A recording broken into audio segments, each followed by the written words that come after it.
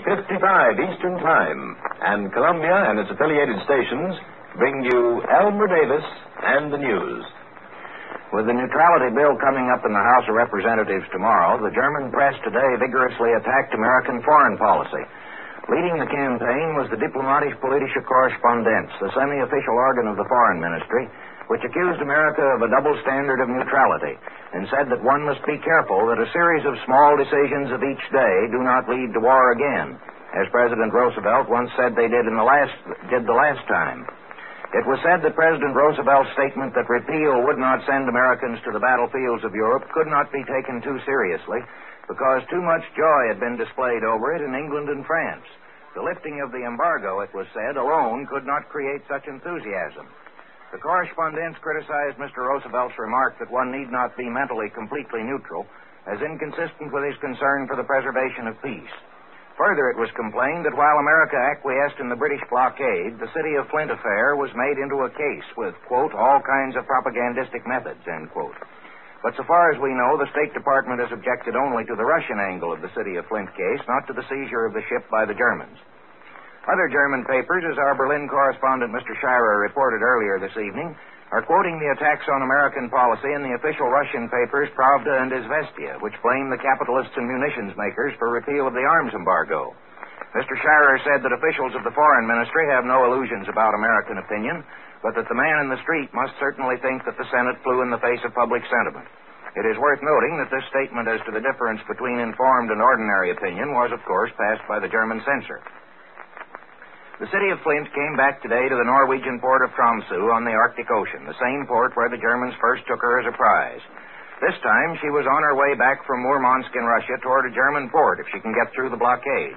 The American crew was still on board, but the German prize crew was in charge when the city of Flint put in at Tromsø about noon and wanted to take on supplies. The Norwegians wouldn't let her have any, and she was escorted out beyond the 3-mile limit by a Norwegian warship at 4 o'clock. German feeling toward the United States is not likely to be improved by the award today by the German-American Mixed Claims Commission of $50 million in damages to American and Canadian claimants for losses suffered in the Black Tom explosion of 1916 and the Kingsland explosion of 1917. We were, of course, still neutral then, and in these explosions, large quantities of munitions destined for the Allies were destroyed, according to testimony, by German agents. Unfortunately, the German member of the commission had withdrawn, and the decision was made by the 2 American members. And the case is certain to be cited in the House of Representatives debate as an instance of what is likely to happen again if we again make munitions for the Allies. Lord Lothian, the British ambassador in Washington, tonight told the State Department that the liner Athenia, sunk on September 3rd, did not carry any guns, munitions, or explosives. This contradicts the statement of Gustav Anderson, an American passenger, who said that the chief officer and members of the crew had told him that she carried guns for Canadian coast defense and was later to be outfitted as a sea raider.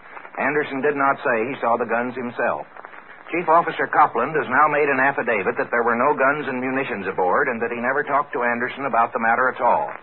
The British note says that the Athenia was not sunk by a mine, by British submarines, by destroyers, or by internal explosion, but according to the British information, by a German submarine. Apparently, the note, of whose text we have very little as yet, even denies that the damaged hulk was sent to the bottom by British destroyers the next day, as was originally reported in London dispatches passed by the censor. What may be the most important news of the week is the meeting in Moscow tomorrow of the Soviet Supreme Council, at one of whose sessions Premier and Foreign Minister Molotov will talk about Russia's foreign relations. Every capital in Western Europe has a different story about what he's going to say. But a United Press dispatch from Moscow, admitting that there is no official advance information, says it is believed he will reiterate that the Russian government intends to maintain its neutrality. It is also said that he may redefine the relations of Russia and Germany, but there is no indication in Moscow that this means a closer alliance.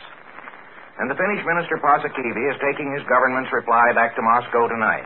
Apparently, it won't be completely satisfactory to the Russians, but the Finns are prepared to ask that all differences be settled by arbitration as an existing treaty provides. This is the Columbia Broadcasting System.